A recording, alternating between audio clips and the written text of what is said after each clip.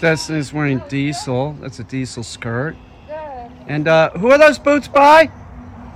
Demo Gaza. Demo. No, Demogoggin? Yeah. But boots are by Demogoggin. Yeah. And actually, those the tops are Walmart. Look at that. See, some of that stuff at Walmart is really not bad. That looks. Walmart has the fire. Yeah, that looks pretty good. Good boy. Oh, you. Yeah, those Demogoggin boots. They look real sweet. See, Luczi's doing pretty good. He's starting to pick it up. So here, let me give it a shot now. It's fun once they start like listening to you. And bird dogs are sometimes difficult to deal with. They are. They got this drive and they're real fast moving. So you got to really get on the dog. Here, let me give it a shot. Luczi's doing a real textbook heel for me. One thing that really helped, well, we did use a slip chain with him, and then we went right to a leather collar. But the one thing that's been real positive is the healing stick. Now the healing stick, you carry it like an umbrella. It's a bouncy stick. It's not supposed to hurt the dog. It's just supposed to annoy them, see? And like with Luczi, you know, if you just use the weight of the healing stick, and that's in general, use the weight of the healing stick coming down, see? He doesn't mind. It's no big deal. Just remember, if you're using higher pressure, really monitor what you're doing and why you're doing it. Don't use anything like this on a, God, I don't know, a puppy. This is a puppy. He's 9 months old or something, and he's set up some bad habits. If you have a puppy and you start with 8 weeks and you just start pulling the puppy, every time the puppy comes out of the crate, you put it on a leash. And every time it's on a leash, it's on the left-hand side, and you just start bringing it back into the heel position by saying no heel. Your puppy picks up on it. But like a dog like this that, you know, hasn't been doing it, the e-collar not so helpful. The e-collar's on him, and it's being conditioned in with all the commands, but that's not really helpful to train the dog to do anything. So something like this is very helpful because it's a visual cue, and you can make like a physical connection with the dog so that they really understand. So he's doing real great. But I love this breed. It's a great breed. Typical bird dog.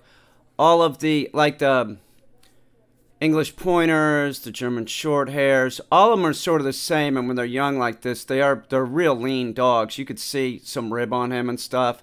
This dog eats as much as the Labrador. So what I want to say is, if you get one of these dogs when they're young like this, don't flip out too much about it being skinny. They put weight on as they get older. If you fix the dog, it's going to get fat. That's a fact.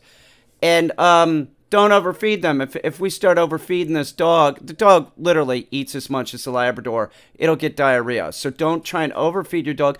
Dogs are like people. Some people, me and Destiny, are lean. So is this dog. Stop thinking that your dog's supposed to be fat. This is a athletic, lean dog. He looks good for his age. He will gain a little weight as he... I heard it when Tonka was young, too. That's just how they look. But the dog's doing great, and so is Destiny. He healed. Like, he sort of picked it up today. It's been a process of him picking it up. And, like yesterday, I was like, oh, yeah, he's getting it. So if he starts sniffing the ground, no, I correct him. Don't let your dog sniff the ground, because when the dog's sniffing the ground, it's tracking. And this is a bird dog. He should be smelling the air. You know, he should have his head up, not like down on the ground. And your dog in general, here, up. Your dog in general shouldn't be sniffing the ground. Here, heel. No, heel. So he's trying to go up here, so I know if I walk by here, no, that he might make a mistake, and that's an opportunity. Back up. No. Back up. It's an opportunity to correct him and make sure that he knows. Don't do it unless I tell you to do it. Here. No. No. Back up. Here, heel. No. Walking right by Destiny. He's not lunging. He's doing real good. So he's a little bit ahead, so I'm going to drop the healing stick. No, I say no. Just annoy the dog with it. That's the way it's used. Like an example.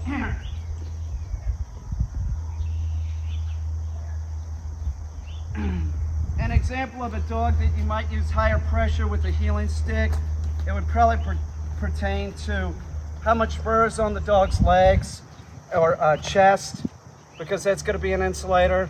But really, like, you don't really use much. You're just trying to make an annoyance to the dog. And I'm telling you, this is, do you hear that? That's my own leg. It doesn't hurt. I can feel it. Keep that in mind, but generally, I'm bouncing it off the dog's chest or just bouncing it off its elbow. Here, heel. No! Heel. Right by Destiny, he's behaving. Which he was out of control at first, wasn't he? Yeah. Yeah, he was like, kind of just like, really excited. No, here, heel. Let's see if he does weave. Here. Weave. Here. Weave. Here. Weave. Here. Weave. No! Here. Weave. Here. Weave. That's pretty good. Heel. No! Sit.